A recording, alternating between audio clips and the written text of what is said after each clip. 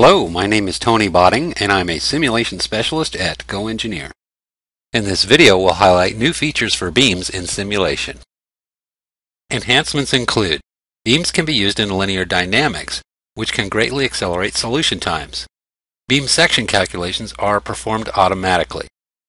There is beam imprinting with mesh control and automatic bonding of joints. Beam geometry is now available in results plots. Here's an example of the linear dynamics functionality as extended to beams.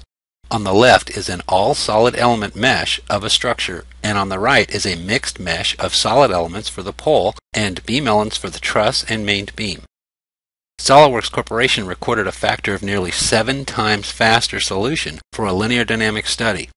Since turnaround time is faster, the designer can investigate structural changes much more quickly.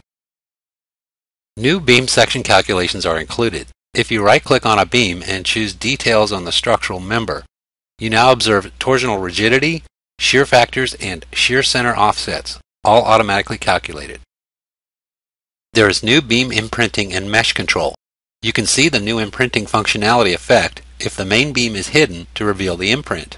Here, the straight edges of the imprint are highlighted in red color. This results in a much more accurate capture of the connection area and thus the results. You can also apply mesh controls to the junction area as evidenced by the smaller mesh at this beam junction on the pole location. This can help with stress convergence studies. Additionally, the beam end joints are automatically bonded to the solid elements of the main pole, so you do not have to manually create a contact set between the joint and the pole. An option on the Property Manager for plots is labeled Render Beam Profile, as shown here. This lets you view the beam geometry on the plot, which is much more intuitive.